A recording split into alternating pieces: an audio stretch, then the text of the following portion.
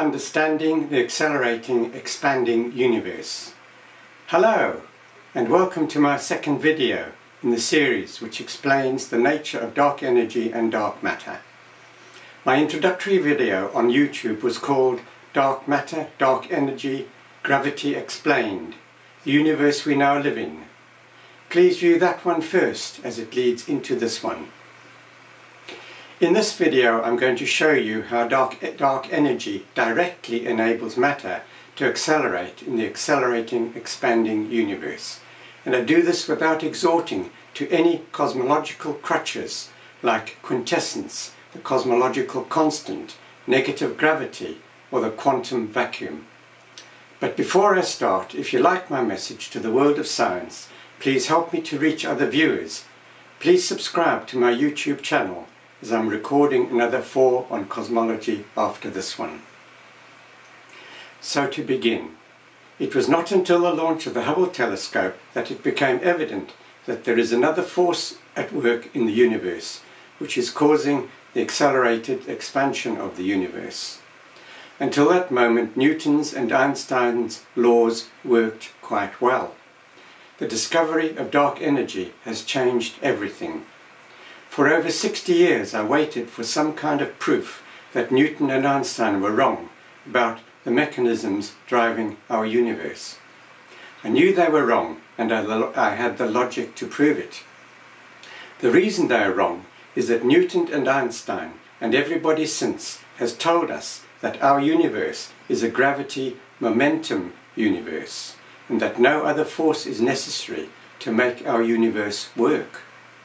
But now, with the discovery of dark energy, we know that the universe works quite differently and that another force is required, driven by 68% of all the energy in the universe, to make our universe work as it does.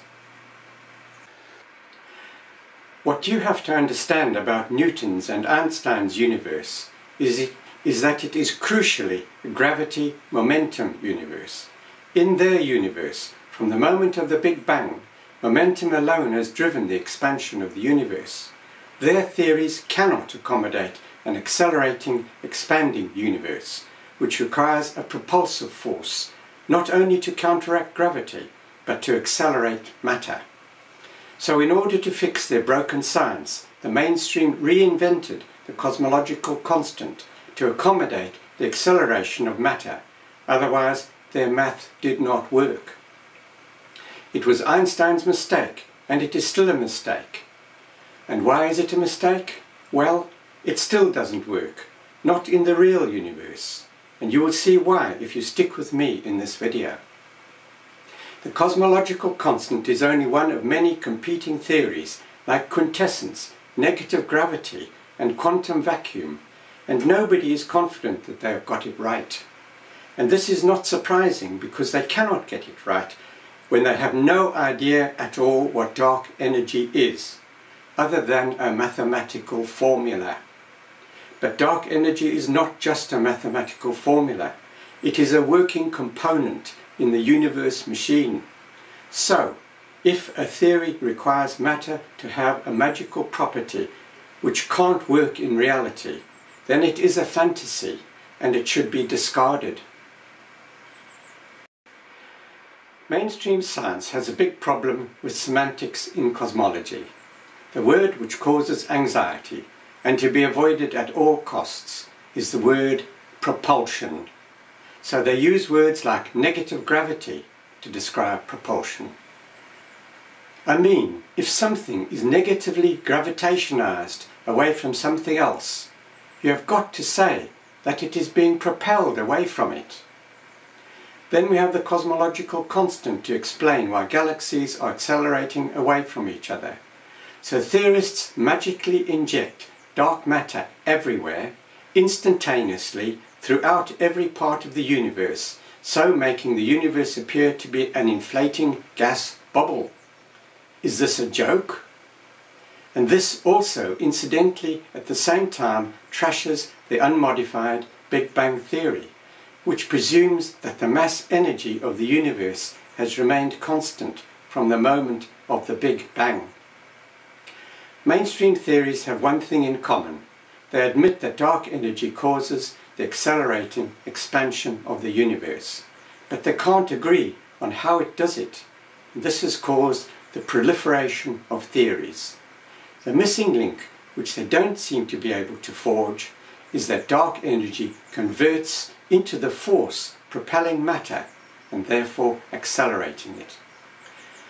So getting back to basics and avoiding the use of any caveats, negatives, the cosmological constant or assorted quantum theories, if one object is being accelerated away from another object, in plain English, it is being propelled away from it.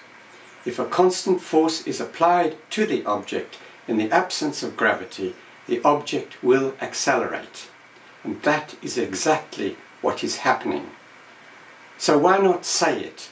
Propulsion. Propulsion. Dark energy converts to propulsive force, and that propulsive force is propelling matter, which is causing the acceleration of the expansion of the universe. Up to now, I've said that dark energy is being harnessed to propel matter. So how does it do it? Not only is energy required, but it has first to be generated, and then it has to be converted into the force which is applied to the object. So how is dark energy generated? Well, you can say the same for gravitational energy. How is it generated? I can't answer that, and neither can anybody else. But what is fact is that wherever you have matter, you have gravitational energy, which converts into gravitational force. The same applies to dark energy. Where you have matter, you have dark energy, and dark energy converts into the propulsive force, propelling matter throughout the universe. Dark energy does not have to be everywhere in the universe, as is required by mainstream science for their theories to work. It merely has to be everywhere that matter is, because it is matter that is being propelled in the accelerating, expanding universe. Mainstream science seems to think that 68% of all the energy in the universe, dark energy, is nonchalantly drifting about, completely disconnected from and not interacting directly with matter, yet mysteriously has the power to inject energy in the space between galaxies, to accelerate the growth of the space between them, to make galaxies appear to be accelerating away from each other in the accelerating expansion of the universe. What a mouthful! Does this make sense? Is it hogwash? I think so. Perhaps you need more convincing, so I will continue. Dark energy supposedly passes through matter without affecting it, because it does not behave gravitationally. Well, why should it behave gravitationally when there is another vital way that dark energy can directly and measurably affect matter without obviously doing so? It is this: its vital unrecognized role in making the universe machine work is to counteract the force of gravity by self-propelling matter. Just like gravity is the attractive force fundamental to matter, dark energy is the propulsive force fundamental to matter, which, working with gravity and counteracting it, gives us the stable universe we live in. Just in case you don't get it, dark energy has been measured to be visibly propelling matter, and is not only propelling it, it is accelerating it. And like gravitational energy is generated by matter, dark energy is generated by matter and causes it to be self-propelled. That is how the universe works. So if matter were to have an additional fundamental property, that of propulsion, then the accelerating expansion of the universe can be simply and perfectly explained without the need for any magical theoretical conditions, caveats or constants. It also means that the mass energy of the universe can have remained constant from the Big Bang, no matter how infinitely large the universe grows, because no additional input of energy is required. Now that dark energy has been proved to exist, matter has the propulsive force necessary for the acceleration of the expansion of the universe. If you are struggling with the idea that matter can both have the property of gravitational attraction and of propulsion, then I will try to explain it. Everybody knows that matter exerts gravity. Why? Because we experience it in every waking moment, and we see it in the way solar systems and galaxies work. So nobody can tell us that gravity does not exist. And we know that the gravitational force that matter exerts is extremely powerful relative to its size. Here is an example. If you represent the Sun as having a diameter of 1 mile, half the length of Central Park, New York, it comfortably holds dwarf planet Pluto in orbit at a distance as far away as San Francisco, over 2,600 miles. This effect is in spite of the fact that the gravitational power reduces by the square of the distance between objects. But what doesn't add up is, where does the gravitational energy come from to do all this gravity? How does matter generate it? It is a huge amount of energy in a very small amount of matter.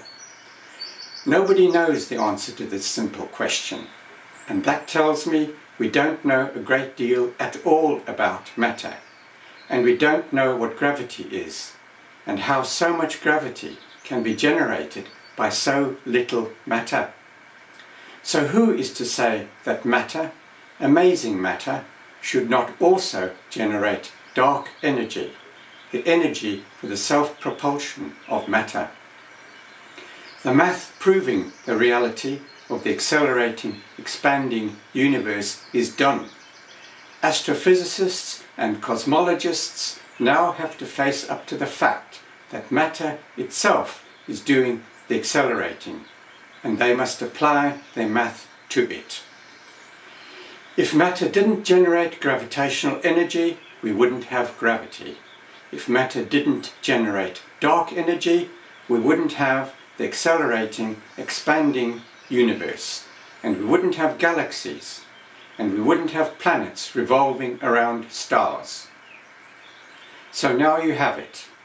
Gravitational energy and dark energy are fundamental properties of matter, and it does not matter how or where matter gets the energy from, or how it generates it. Dark energy is the component of matter which enables the self-propulsion of matter. Gravitational energy is a component of matter that enables the attractive force of gravity. And one more thing I would like to point out, something that astrophysicists have confused in their computation of the mass energy of the universe. They have failed to take account of gravitational energy, and this is because they're confusing gravitational energy with matter energy. They talk about matter energy cancelling out dark energy. Well, this is nonsense. The two energies that almost cancel each other out are dark energy and gravitational energy, but they don't equal zero. They don't equal zero because of the proven fact of the accelerating, expanding universe. So the total of dark energy in the universe is greater than the total of gravitational energy in the universe. And to wrap up this video, I leave you with the thought that the inclusion of matter in the equation for the total of mass energy in the universe is flawed. Matter is the generator of both gravitational energy and propulsive dark energy. Including matter in the mass energy equation would be a double inclusion and would be fundamentally wrong. The equation for the sum of all the energy in the universe comprises of gravitational and dark energies. But now, having come as far as this, I've been thinking that science might be missing an even more fundamental point, which could be that electromagnetic energy is one and the same thing as gravitational and dark energy.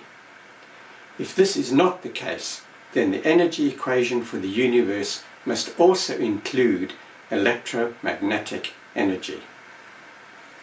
If you're still with me, thank you for viewing this video.